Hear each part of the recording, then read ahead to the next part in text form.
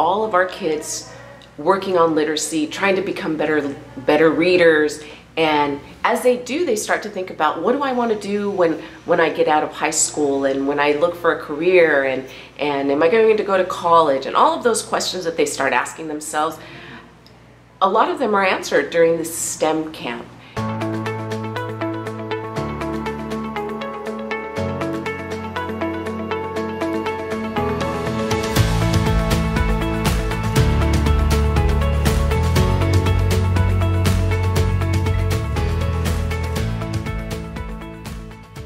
Maybe things that they had never thought about, like engineering or geology or manufacturing, become real to them, and so exciting, and the presenters have been so amazing that it's a great time for the younger students to start preparing to do that, and for the older students that we're preparing for college, for them to decide, hey, maybe, you know what, I think that this is really exciting. I think I'd like to study math. I think I'd like to be a biologist. So the STEM camp is kind of the culmination of all of the efforts that we've put in during the year, and it allows students to make some really great choices, meet some really great people. Some of these industry leaders, I think, are going to be great mentors for our program and for our students, and so it's the perfect combination.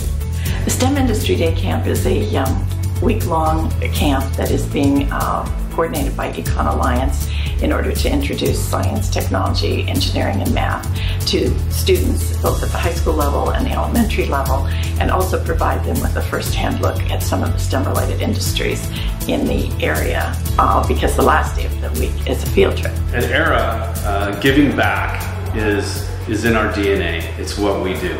Well, I do have a personal stake. I was born and raised here. So for me personally, giving back to the local community from which I came from has a lot of meaning. We see that there are needs, and we definitely want to meet those needs for the local kids. I think since a little girl, I've always had that college mentality. So I always knew that college was the goal for me.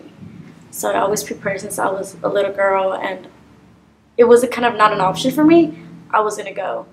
EconAlliance has an interest in STEM education because the industries that it serves have a lot of STEM-related jobs. So it's to the advantage of our industries for us to help them build the workforce that has STEM-trained workers. We are in a partnership with United Way, Northern Santa Barbara County, and People's Self-Help Housing, and some other partners. It's called a Working Neighborhoods Grant, Working Neighborhoods Initiative, and we collaborate on workforce development and literacy efforts to increase the opportunities for both our neighborhoods and our potential employees of our STEM-related industries.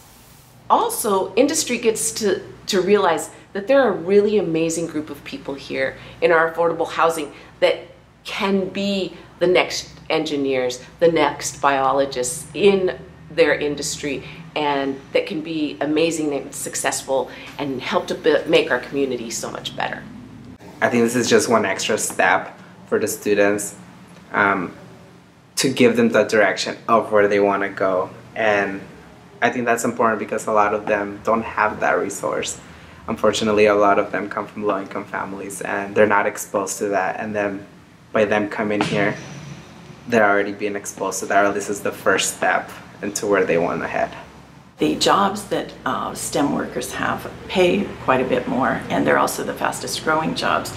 But the main benefit is to the communities that want to attract higher paying jobs by showing that they have a STEM trained workforce available to those companies. As College Club Coordinator, the summer STEM camp is very beneficial for our students, simply because they get to have career awareness. For those who are interested in the STEM field, they get hands-on experience and actual professionals from the industry. So that is awesome, and the students really love that. I think this opened their eyes. So definitely career awareness was a big one.